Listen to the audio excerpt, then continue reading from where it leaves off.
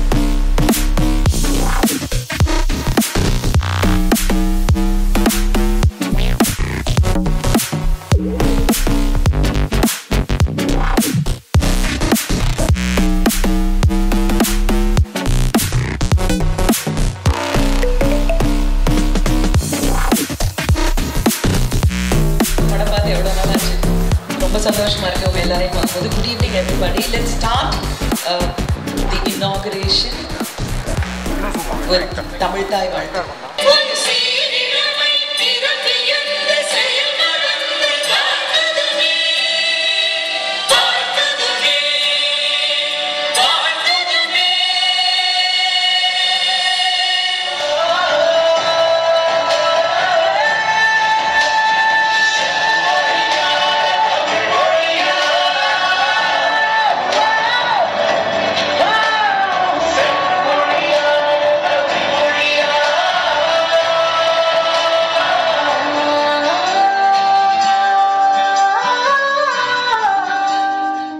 This year we were wondering whether due to the pandemic whether we will be able to conduct the film festival in its usual style, and thanks to the support from the government and film lovers from you and various embassies and all friends, welcome to this inaugural.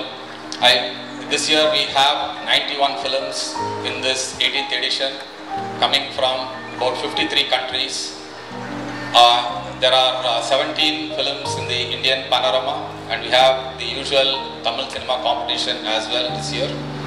So I wish all of you a happy viewing.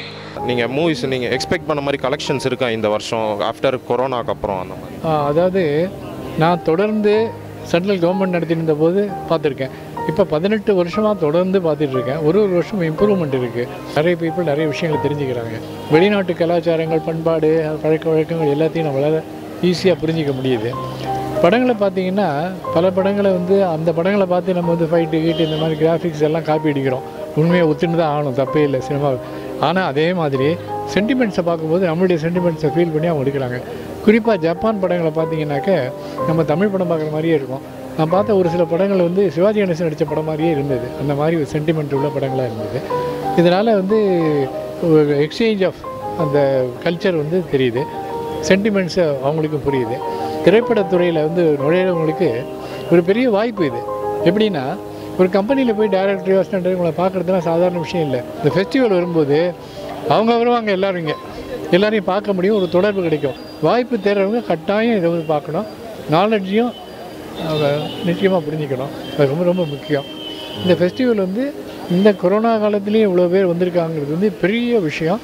அதாவது மக்களுக்கு cinema மேலே இருக்கிற ஒரு ஆர்வத்தையும் ரொம்ப இதுவாக காமிக்குது. எப்படா ஃபெஸ்டிவல் வரும்னு சொல்லி எல்லாம் காத்துட்டு இருக்க மாதிரி தான் ஓடி வந்துட்டாங்க. அதில் விழா சிறப்பாக தான் இருக்கும்னு என்னுடைய ஒப்பீனியன். நல்லபடியாக இருக்கும். மார்னிங் நான் 2 படம் பார்த்தேன். 2 படமும் நல்லா இருந்தது. ஃபிலிம் ஃபெஸ்டிவல் இன்றைக்கி ஸ்டார்ட் ஆயிருக்கு. ஸோ இன்றைக்கி நீங்கள் பார்த்த மூவிஸ் என்னென்ன? ஸோ இந்த வருஷம் கலெக்ஷன்ஸ் எப்படி இருக்குது? ஏன்னா கொரோனா பேண்டமிக் அப்புறம் வந்திருக்கு. ஸோ இதுக்கு முன்னாடி இந்த ஃபெஸ்டிவல் அளவுக்கு கலெக்ஷன்ஸ் நல்லா இருக்கா? இந்த கொரோனாவையும் பார்க்காம இந்த மாதிரி கூட்டத்தை நான் இன்றைக்கி தான் பார்க்குறேன். ஆனால் நிறைய படங்கள் திரையிட இருக்காங்க. இந்த படங்கள் பார்த்ததில் முதல் நாள் இன்றைக்கி. இதில் 3 படங்கள் பார்த்தேன். அதில் ஒரு படம் என் மனசு ரொம்ப பாதிச்சது. நான் ஒரு மியூசிக் டைரக்டர். ஆக்சுவலாக பல மொழி படங்கள் அந்தந்த நாட்டுக்கு போய் நம்ம பார்க்க முடியாது. அதையெல்லாம் ஒன்று சேர்த்து இங்கே கொண்டு திரையிடுறாங்க.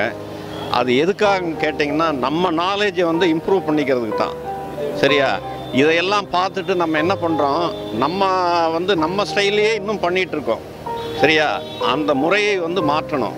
இன்றைக்கி வர யங் ஜெனரேஷன்லாம் வந்து நிறைய சிந்திக்கணும், நிறைய செயல்படணும், நிறைய உழைக்கணும், நிறைய தேடணும். அதெல்லாம் இருந்தால் தான் இந்த மாதிரி க்ரியேட்டிவிட்டியான விஷயங்கள் பண்ண முடியும். நான் ஒரு படம் பார்த்தேன் இன்றைக்கி, வென் ஐ எம் டன் டையிங்னு ஒரு படம். அந்த படம் வந்து ரொம்ப மனசை பாதிச்சிருச்சு. சீனுக்கு தகுந்த மாதிரியே மியூசிக் அந்த மாதிரி இருக்கணும். அதாவது ஒரு ஆளுக்கு தகுந்த மாதிரி சட்டையை வந்து டெய்லர் வந்து அளந்து இது பண்ணுறாருல, அந்த மாதிரி எல்லா அம்சங்களும் கரெக்டாக இருக்கணும். அப்போ இருக்கும்போது தான் நம்ம உட்கார்ந்து ஃபீலோடு அந்த படத்தை பார்க்க முடியும்.